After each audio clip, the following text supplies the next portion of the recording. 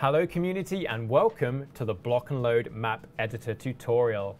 I'm Jonno, one of the community managers here on Block, and I am joined by senior level designer Googlywaa. Hello! Hello Googly, and in this introduction to Map Editor, we'll be showing you the basics of how to get your custom made arenas in working order and ready to play and share with the rest of the Block and Load community. So we're just loading into a brand new arena now, and we'll show you what you have to work with. So here we have a new map that we just created, and we're going to be opening this file, and it's just going to show you how we create a map in Block and Load. Fantastic. So as you can see, when you first load into the editor, you're presented with a blank canvas that you can use to build the arena of your dreams or even your nightmares. But first things first, the basics, Googly. So what we have here over on the right, you have options that have all been predetermined for different heights, lengths, widths. So you can have a small, medium, large, large, long. Down here we have the block layers. What's going to happen here is when we generate the map, it's going to build from the ground up. So you can change these values on the right if you want, or we can keep them as given to you by us. These are the recommended, so you can go in and change these. It's entirely up to you. So all I need to do is just press the generate map button, and as you can see here, it's showing you exactly how much space you've got, what type of materials we've got in there already, what side the teams are on, and we're going to go to continue.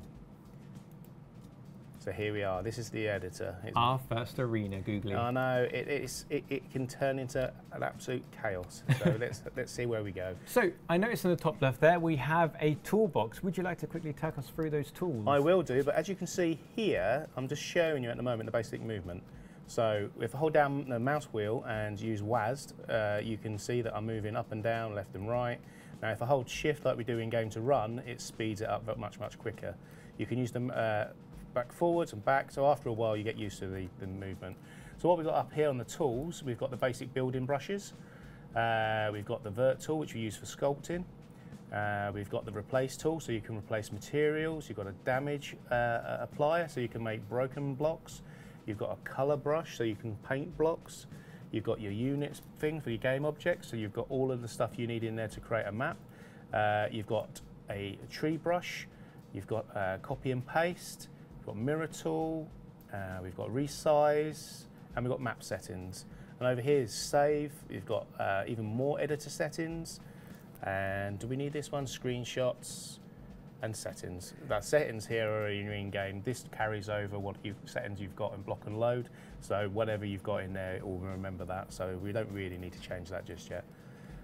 Fantastic. So the tools are something that we're going to be getting quite familiar with as we progress through the map editor. But first things first, there's some key ones that are really important. So specifically default content, because without default content, you can't have an arena. So, would you like to take us through what the default content contains? So as you might have noticed in the corner here, as I can move this around, you can have a look anywhere you want. It's just going to show you exactly what you're going to need to publish a map. In our default game mode, we have a spawn point at each end, and we have an objective at each end. Now you can add in more objectives, but for the moment, just to show you the basics, you can just do this.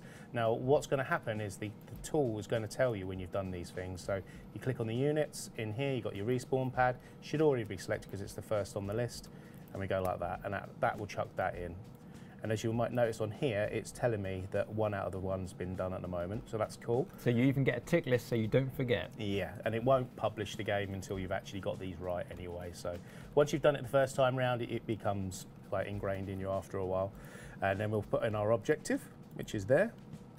Now, one thing I'm going to do before I move on to the next step is show you a little tip that you need to have on any map, which is basically to put in a metal plate underneath your objective. Now the reason for doing this is that when you're trying to destroy the terrain, there'll be nothing under there to support the objective and it'll just be floating, so we don't want that.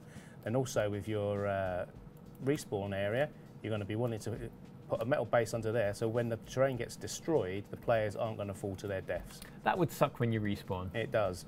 Now with the building tools, as you can see here, I'm using the mouse wheel to scale, and this is a flat plane. This one here will do a solid block, and this one here enables me to do different type sizes. So I've just shown you very quickly, like how we can scale and use a brush. And over here where the block pieces are, you just drag them into the block palette and you can use them whenever you want. So this would allow you to quick select different types of terrain, different blocks, and quickly apply them rather than having to faff around in the menu. Yes. And also, you may have noticed as well, is like if I press left click, it adds. If I right click, it deletes. First it giveth, then it taketh away. Yes, it goes, it comes, there we go. So you can kind of sculpt very, very quickly with this tool. And then if we go into the mirror section here, it's going to show you with this gridded area what's going to get mirrored over to that section. So if we hit apply mirror, there you go. And so this allows you to work smart, not hard. So you can actually focus on one half of the arena, create the ideal base, mountain, scenario, and you can just paste it over so you don't have to replicate that. Or if you want to do an asymmetrical map, you can ignore that and just build it yourself. Exactly. So I just put on the grid for the moment because that kind of sort of subdivides it up a little bit so you get a bit of an idea where things are. Now if I turn on this one again, shows you where the build barriers are. Now one of the objects that haven't been put in just yet is the blockbuster and the collection points for the spawn supply. Feeling generous with those supply crates. Well, the more the merrier, but they alternate, so knowing exactly how you want them to play in the flow. What you also might have noticed, they've gone into the no man's land. They don't tend to sit outside of that. So the no man's land, can we adjust the size of that? You can. These little sliders here, you can just go in and move them and have them however you want. For the moment, the default setup with the size of the map, this is the one we suggest, but it's entirely up to you how you would like that to play out. So then maybe after we have that, you just go to just save the button there. So you go save the work, press play, and then you can choose your character, choose the team you want to test it on, and press that little button, and it will jump you straight into the map, and you can test your work. So at any point during the process, you can jump in and see how it feels to be a player in your arena. Yes. So as you can see, we do have a spawn, we have a cube, and we can judge the size of the map and how the no man's land actually affects the building phase of the game. Exactly. Now on here, on the pause menu, it gives you a couple of default debug options. So when you're testing areas, it gives you a little bit of a speed up to test things a bit more efficiently. So one of the things I would always do is skip the build phase, because obviously I'm not going to be building for 5 minutes. I can drop down the no man's land, I can run straight across, and it just gives me a bit of an idea how long it's going to take to get to point.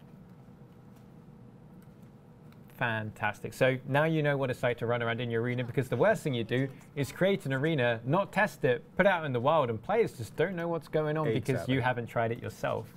So now we've had a little play in there, we can go back to the actual editing screen and you can act upon your feelings about your arena immediately. So say we wanted to publish this now. Of course, it might not be the most popular, no offense, because it is a bit on the bare side. But before we press that publish button, what are the 5 top tips you would give to make a successful arena? So on your map settings itself, you want a good name that is potentially reflective of what content you're going to be playing. A map description, not too heavy on text, but just something enough in there to give another idea of what you're trying to present. Something grabby but short and simple. Then you have, you might want to stick an ambience in there. So we have background audio? Yeah, we have different selections here for some of our more established maps. And you can change the time of day you wanted. So if I wanted to, I can make it nighttime. So it makes that things look very, very dark, very, very quickly.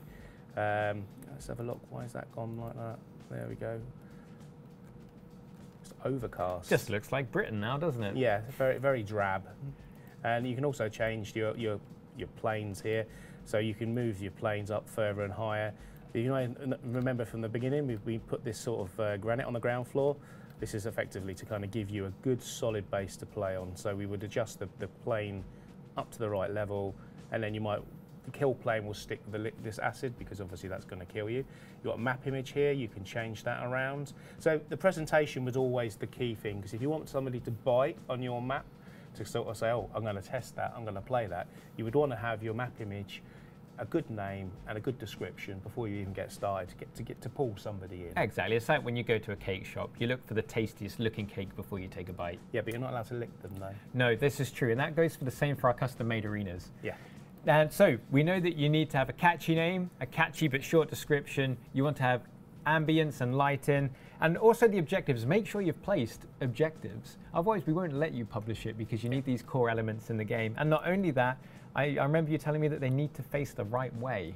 Yes, so it should automatically do with the mirror tool, but you see this little red bit stuck out the front?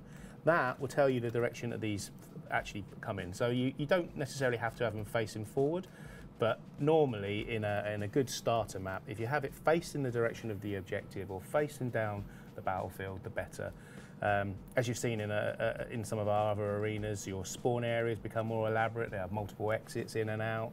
We have more than one objective, so you have to then start thinking about where you want to place those. And then, you know, as soon as you've got something in situ, you just kind of come in with a big brush, and you can start sculpting it and start making it however you want. And of course, the fifth tip, and arguably the most important, which you brought up earlier, was ensure you put steel blocks under the key objectives, such as respawns and cubes. And I think the other thing you can do, if you want to play safe, I mean, I tend to do it on a lot of the maps that I work on, is just making sure that this turns into like a great big pillar. So you can kind of go like that. And now what that would do, I'll just show you as an example, that would go all the way down to the bottom. Now if that was metal, you have a metal pillar support. And then what that would do was to stop people like Astrella putting sneaky beakies underneath the map. So you kind of just, there's no real fixed things to do. It's just that it's suggested you do this to make your life and the player's life a lot more easier when they start to come to play. So we've basically just scratched the surface of what the map editor does and can do. And that's because it's down to you, the player, to really discover it and create things not even we've seen before. You've played our arenas for the last year, and now it's your turn to create the next great thing. Thank you for joining us on this introduction to the Block and Load map editor. I've been Jonno, he's been Googlywaa. We look forward to seeing what you come up with.